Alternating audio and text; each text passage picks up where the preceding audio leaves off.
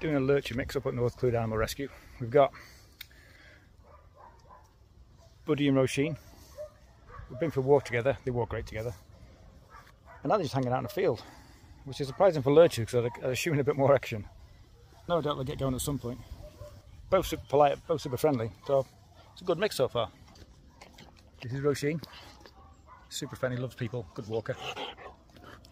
Sweet little lurcher, really. Can't believe she's still here. And this is Buddy. He's super sweet, super calm, really clever too. But lurchers are known to be clever, so I'm not surprised. He's just a little sweetie. Walks great, hangs out, calm. Again, another dog I can't believe is still here. Roisin tried to get a chase game going in true lurcher style by charging around like a nutcase, trying to draw Buddy in, but Buddy wasn't sure about the intensity, so he just hung out a little bit.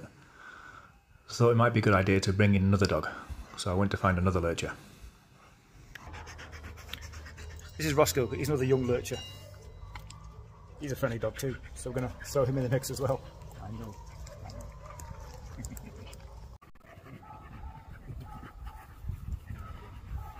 To begin with, they just hung out, which is a great start to a lurcher play, but it picked up soon. Roscoe tested the water by starting a little chase game with the Roisin, and it went well.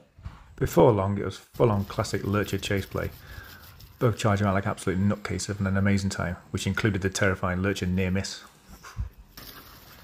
After spending time watching these two charging around, Buddy got the confidence to sort of get involved. He did all the chasing, he wasn't too keen on being chased, but he did well considering he was quite nervous and quite unsure at the beginning. The others obviously loved having him involved as well, because what's better than 2 dogs chasing is 3 dogs chasing. It was a pretty successful first session, to be fair.